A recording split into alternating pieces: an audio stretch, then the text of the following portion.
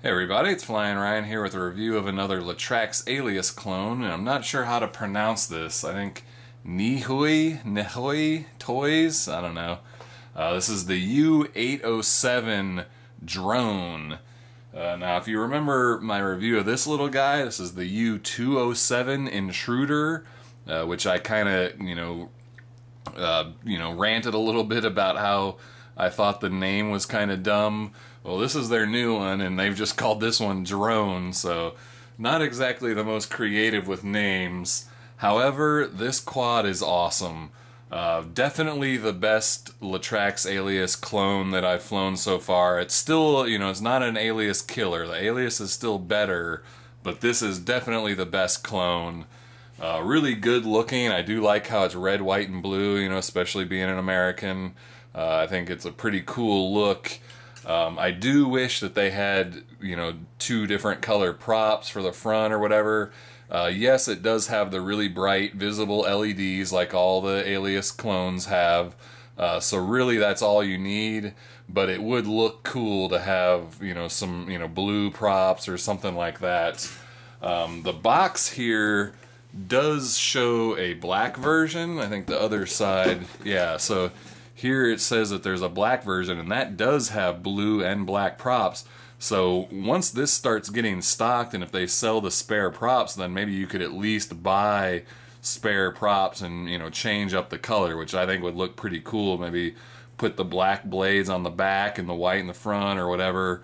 So I hope they start carrying some spare parts for this. I think it's going to be a popular one, and I would like to see that option of being able to buy my own different color blades. And it does have a camera version. You can get it without the camera, and if you get the camera version, it's still very optional. It's really easy to just snap off and unplug, so you can change it right there on the fly if you want. Really easy to take on and off. So you're not forced to use it. If you want to take it off, you can. Let me get it back on there. It also comes with, no, I got it on crooked, there we go. Comes with a 4 GB micro SD card. Slide that in the back there. And the lens is adjustable, so you can, angle it down more if you want, or have it pointed straight forward. And I've got this one with the prop guards on, just because I think the prop guards look really cool on this one. They're very functional. I mean, they clear way up above the props, so you can touch the ceiling with these prop guards, and it gives so much clearance that you don't even get that where sometimes it wants to suction to the ceiling. There's enough clearance where that doesn't happen. They do, if you bump into the wall, it does still kind of want to pivot up like that and stick into the wall, so it's not great for bouncing off the wall and continuing to fly, but definitely good to protect from falling upside down. The props don't, between the canopy and the prop guards, the props do not want to hit the ground, so that's a good thing. So these a little bit more protection against hitting yourself or whatever. They don't work great for bouncing off stuff and continuing to fly. But I just think they look cool, and it flies just fine with them on. It doesn't get wobbly or anything. It is, a little bit less power when you've got them on. It can get a little, wobbly after a flip and stuff like that. But, this is the transmitter, which is kind of funny. It looks like, an old 80s throwback or something. Very old school RC look to it. But I'm not hating on it. I don't mind it at all, actually. It's pretty nice, and hobby grade style a little bit. It's got a handle on it. The grips kind of come out here, so you got something to hold on to in the back. If you're a thumb flyer or a pincher, nice grip. And there's shoulder buttons up here on the top. Let's see, we've got the right bumper is flips, but if you've got the camera on, then it operates the camera. You click it to take a picture or press and hold it to start videoing, but you cannot flip if you've got the camera on. You've got to have the camera removed in order to do flips. But for flips, you just hit the right bumper and move the right stick whichever way you want to flip. Left bumper is the yaw, or the rates, and you've got 3 different rates. and it only has 1 yaw rate, but it is a good yaw. It's not super fast, but definitely the fastest of all the clones, and plenty fast to be sporty and do funnels and stuff like that. So that was really the most impressive part, because all the Alias clones so far have been a little bit slow on the yaw rate, and this one is nice and fast. It also says that, has a magnetic compass, so it has the headless mode. But I've heard other people say that this actually has a pretty decent headless mode that actually works well, but I can't get it to work. I mean, when I turn it on and move forward on the stick, I can't ever figure out how to set what I want forward to be so that I can tell it the front of the quad is forward, and then as I go, it remembers that or whatever. I cannot figure it out, because mainly the instruction manual, and it says it here on the box too, is just super confusing and poorly translated. So it talks about the left-right control lever both is pulled 45° for magnetic compass calibration of non-head mode. Well, 45° which way? Where? And I found that it's both down to the left corner, and the LEDs blink and stuff, and it's supposed to be calibrating the magnetic mode, but it doesn't seem to work. When I do that and I start it up and I turn on headless mode, which you do by clicking in the right stick, by the way, when I do that, it doesn't actually, forward is still not the front of the quad. So I'm really confused, and I don't like that mode enough to put much effort into it beyond that. So not really much help from me on that one. I just could not figure it out, and I don't really care to try any harder to figure it out. But then it also, here, both of these paragraphs are the exact same. This one's not even pointing to anything, and this one here says left control lever is pulled 45° toward right down corner. Right control lever is pulled 45° toward left down corner. So what they mean is both sticks to the inside corner, but then what does what? What is that telling me that does? I don't know. To me, that didn't do anything when I did that. Nothing seemed to happen, so I don't know what they're talking about there. But I did find that both sticks to the down right makes the LEDs blink, and I think that's recalibrating the accelerometer, but I don't think it works, or at least not on mine, because mine does have this issue like I've had with some nanos where, as I fly for a while, it wants to lean more and more to the left, and after a while it can get really bad where when I take my hand off the stick, it flies hard to the left. And so I have to land and let it think for a second, and then it'll get better, but then it slowly wants to lean more and more to the left. And so I've tried recalibrating the accelerometer at an angle like that, where you would think if the recalibration worked, as soon as it takes off it'd want to go hard right, but it doesn't. So I don't know if what I think is recalibrating actually isn't recalibrating, or maybe my accelerometer just isn't working right, or I don't know what the deal is there, but I know it's just mine as far as the lean goes, because I've heard other people talking about this and they don't have that problem. And even so, I still really like this thing. I'm not going to let that take away my experience from it, because that's only really seen when you're just trying to hover. When you're flying this thing around, it is really nice and smooth. It's just a great flyer, and I just really enjoy it. So anyway, on to the details. We've got a 650 milliamp hour 1S LiPo. We've got a USB charger, spare set of props, a screwdriver, even have some little gears which go on the motor there. Bunch of little screws. The prop guards attach with 2 screws on each prop guard. So you've got, even a couple of extra screws, and I think, probably screws for the props, the spare props. And then there's also a USB card reader in there. The battery takes about 45 minutes to charge. You get about 9-minute flight times with no camera and no prop guards. So in its lightest form, the longest flight you'll see is about 9 minutes. And you get about a 10-second LVC, so a little short on the LVC warning. And the prop guards seem to take about 15 seconds off of the flight time, and the camera seems to take about 30 seconds off of the flight time.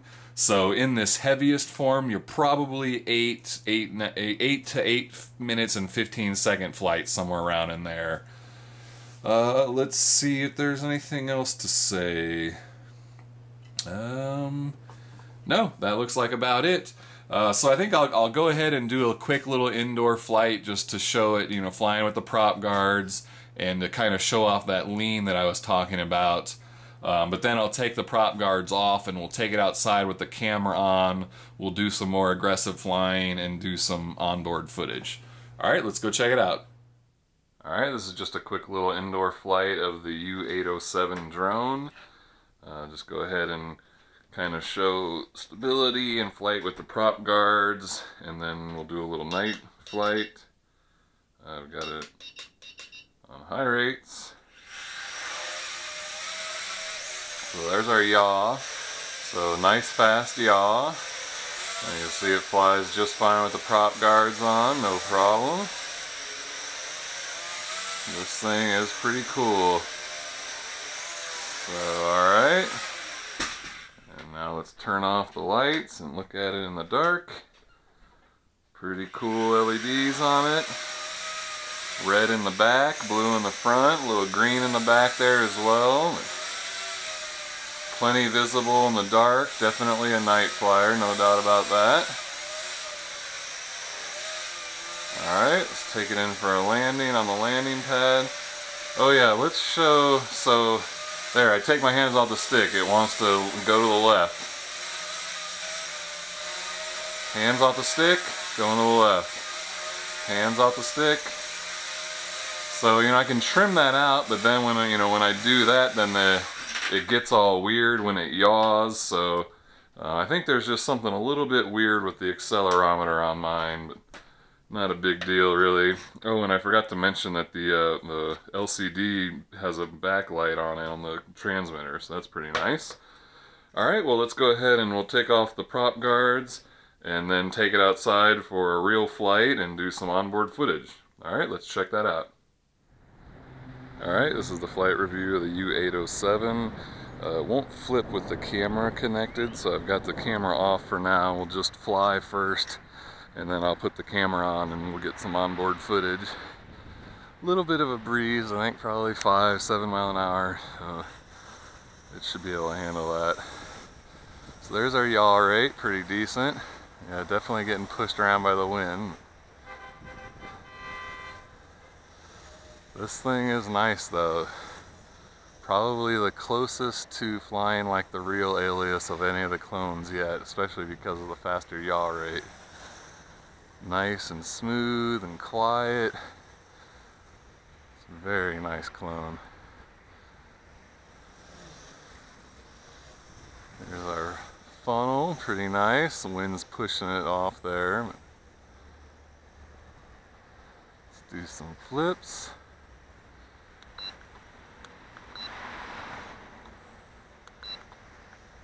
Why isn't it flipping? What's going on here?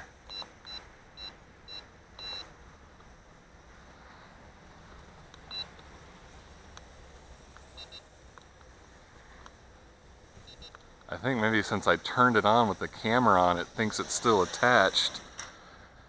I unplugged the camera after plugging the battery in, so let me go ahead and unplug it and rebind it. See if that lets me flip. That's weird.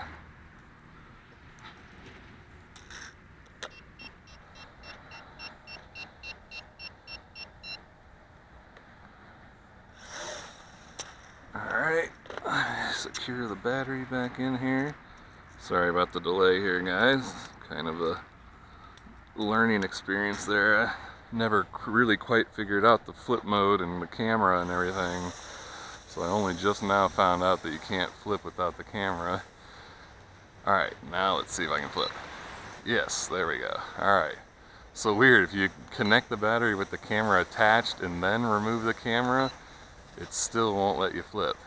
So there we go with our flips now.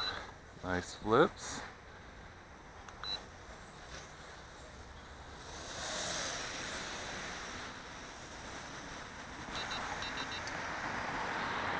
Back up the high rates.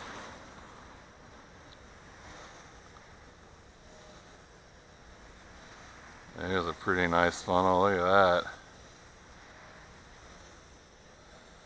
Alright, let's go ahead and take it down for a landing. Now I imagine I'm probably going to have to plug it in with the camera on to get that to work. So I'll go ahead and unplug it again. I got the camera right here in my pocket. Just plug that into place. Alright. Trying to go as fast as I can here. Okay. Plug the battery back in.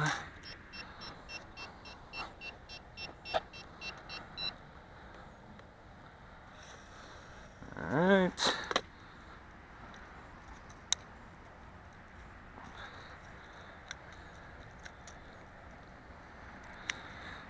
Alright. Now we're ready to do some filming. Let's see what my camera angle is. Looks pretty good. So let's go ahead and start the camera. Let's check the indicators. Hang on, I'm not sure I can see if the camera's recording or not.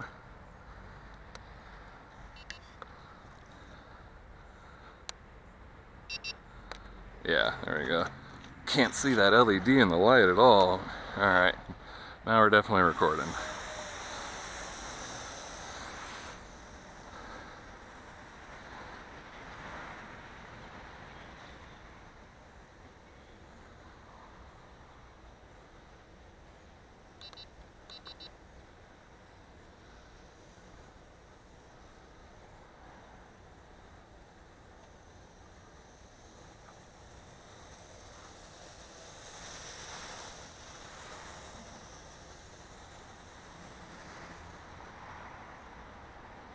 This thing is really nice. Flies so well. If you're thinking about getting an Alias clone, this is definitely the one to go with. And it's got headless mode that uses a magnetic compass, but that's not my thing, so I haven't really tested it much.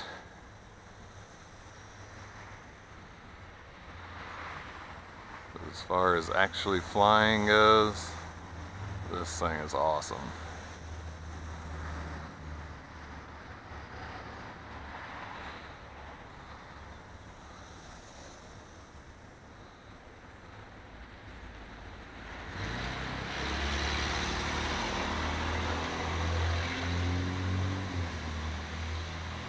Man, it's a little warm out here, so I lean my head back like this. I got sweat rolling down into my eyes.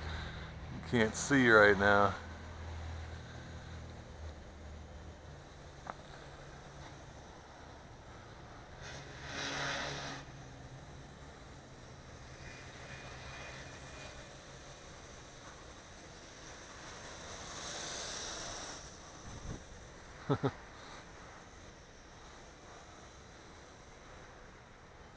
Alright, well I think that was a pretty long flight there. Showed a bunch of different things it can do.